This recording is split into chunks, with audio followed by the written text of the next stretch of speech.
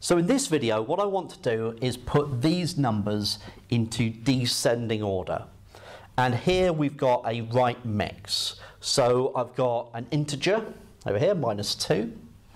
I've got an example here of a proper fraction, -19/20. I've got examples of improper fractions or top-heavy fractions here, so all three of those. And I've also got a mixed number, 3 5/8. So we need to find some way of comparing them, and to do that I'm going to convert them all into decimals. Okay, so 3 5/8.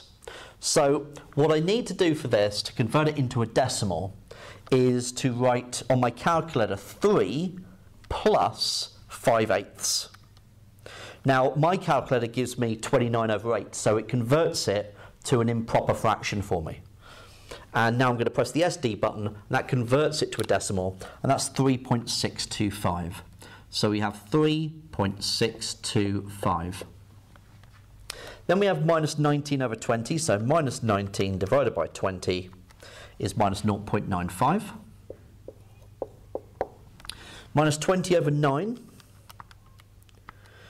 I get -2, and your calculator should give you -2.2222222 forever, so it's -2.2 recurring.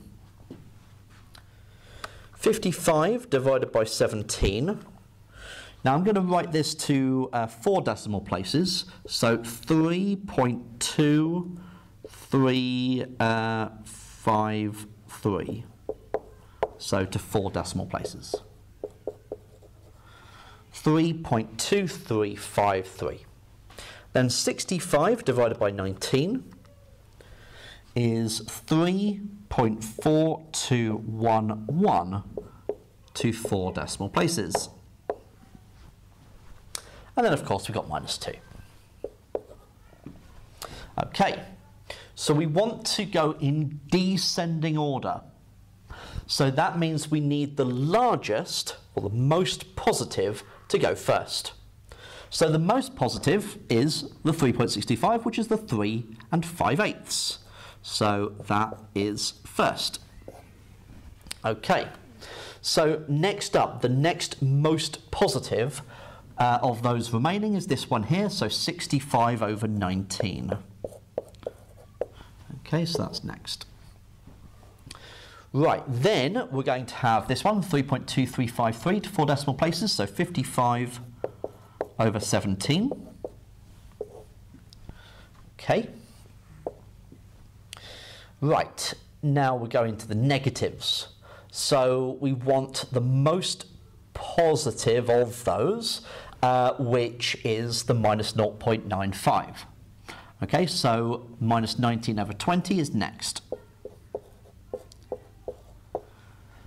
Right, then we're going to have the -2, and so the most negative of all of them is the -20/9.